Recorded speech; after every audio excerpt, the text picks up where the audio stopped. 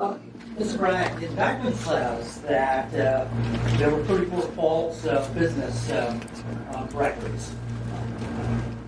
And they would then conceal another crime, but the indictment does not specifically say what those crimes were. We are assuming, perhaps, that they might be election-related. I'm wondering if you can specify what laws were also broken. Right. So let me say as an initial matter that the indictment doesn't specify that because the law does not so require. In my remarks, I mentioned a couple of laws, which I will highlight again now. The first is New York State election law, which makes it a crime to conspire to promote a candidacy by unlawful means. I further indicated a number of unlawful means, including more additional false statements, including statements that were planned to be made to tax authorities. I also noted the federal election law cap on contribution limits. But why weren't there those crimes charged? Wasn't charged with those crimes? Well, I'm not going to go into our deliberative process on what was brought. The charges that were brought were the ones that were brought. The evidence in the law is the basis for those decisions. Wait a second. Wait, hold on. You're charging them for covering up crimes that you didn't bother to name because the law says you didn't have to name them. But you can't tell us what the crimes are. And, oh, by the way, he's not charged with those crimes.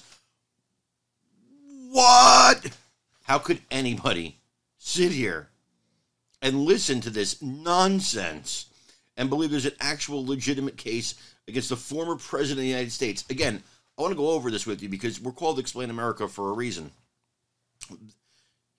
Former President Donald Trump, follow along here. Former President Donald Trump is being charged with crimes. The crimes are based on him covering up other crimes. But those other crimes, those mystery crimes, are not named and not charged. So, to put this to you another way, it would be like somebody got charged with hiding a murder weapon, but they never got charged with the murder. It's the same person. It's not like an accomplice or something. So, Jim, we believe you murdered Bob. We're going to charge you with concealing the murder weapon, but we're not going to... Actually, no, we're not even going to charge you with concealing the murder weapon. We're going to charge you with lying about concealing the murder weapon, but we're not going to charge you with concealing the murder weapon or the murder. That's the genesis of this case. All based on the testimony of convicted liar and convicted perjurer Michael Cohen being prosecuted by a man, Alvin Bragg, who in his campaign vowed that he would get Trump.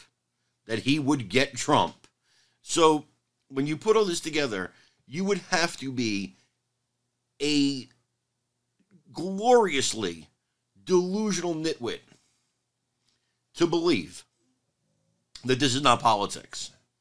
But not only is it politics, it's ridiculous. It's so ridiculous that the previous Trump-hating prosecutor, Cy Vance, decided not to prosecute it. It's so ridiculous that Alvin Bragg didn't want to prosecute it until he did. So ridiculous that the feds didn't want to prosecute it. Again, just to recap, he's prosecuting him for lying about crimes, but not lying about the crimes, lying about concealing the crimes, but he's not charging the crimes, and he's not naming the crimes that were concealed.